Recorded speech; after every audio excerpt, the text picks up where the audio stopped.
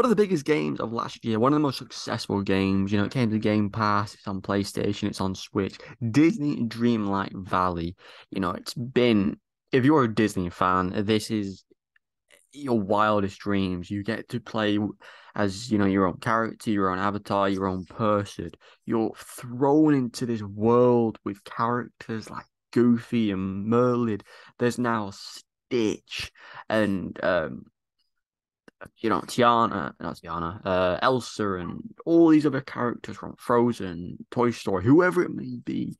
And there is more to come in 2023. Scar has just dropped, the Toy Story set just dropped, and partial of the roadmap has been released of what to expect from this year. And this is how you can tell it's popular. Go to the Twitter feed, 693,000 views. This is a game that's in early development, by the way.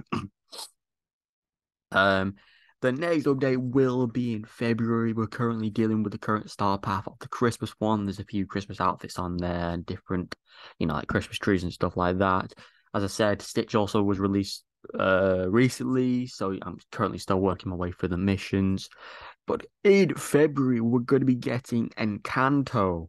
Not the greatest film ever, but I think some of the characters were likable, and we're going to be getting the main girl. And actually, weird enough, going off this picture, you can actually see a little hand that looks like Olaf. So they might be releasing Olaf as well. It says meet an exceptionally unexpected, exceptional new villager and a special snowman.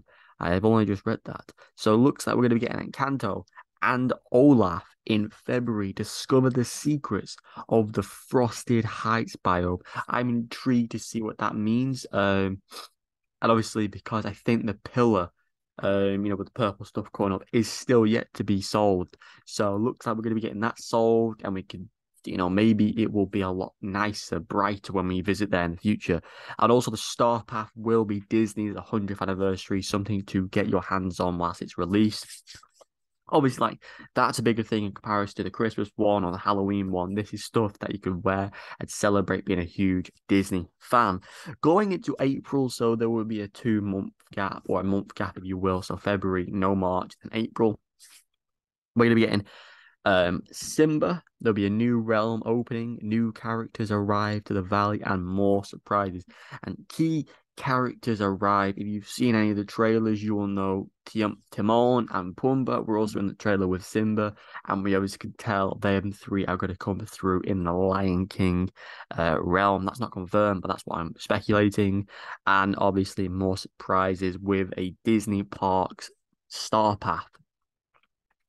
Going into early summer, it looks like there's a picture of the purple forgetting character. We're going to get more of that in the Forgotten Lands.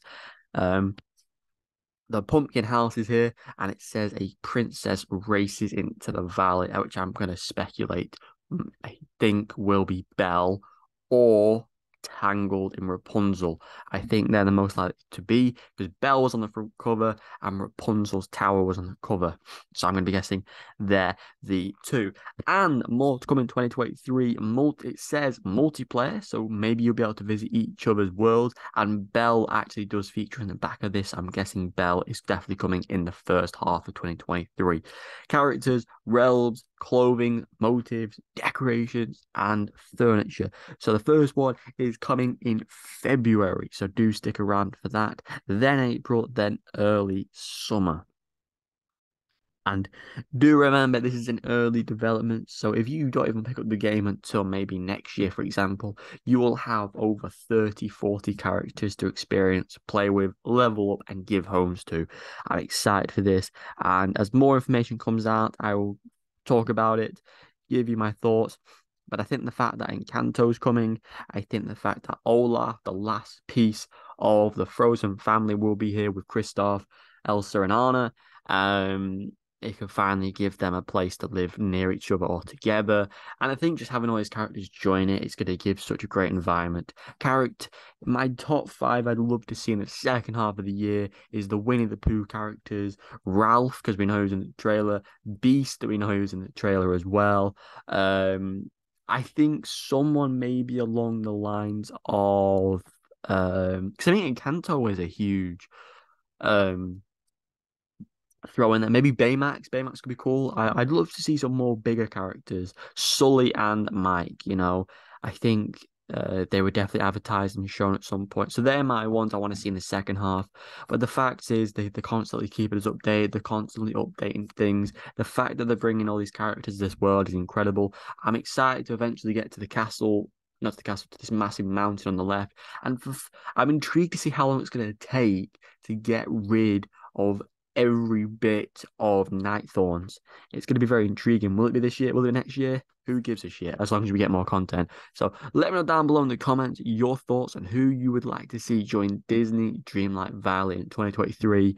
Maybe the summer, maybe after the summer. Who are you excited for? Encanto, the main character, Olaf, the snowman, Simba, Timon, Pumbaa, if they are 100% coming, and of course, are you excited to finally reveal who lives in that pumpkin house and who the princess will be? Obviously, I would love to see Snow White come into the game at one point, but I still think it'll be Belle or Rapunzel at first. But of course, no star path confirmed for early summer because obviously the month isn't confirmed and something may happen between now and then. Of course, I would love to see some Pixar characters add to this thing like Toy Story. So never say never about maybe Lightning McQueen might rock up. Who knows? We'll have to wait and see anyway. Stick around for more Disney Dreamlight Valley content coming your way. And the walkthrough is in development. Don't you worry. I've recorded everything since the day I launched it to the point of all the DLCs and everything in between. So stick around for that. And until next time, goodbye.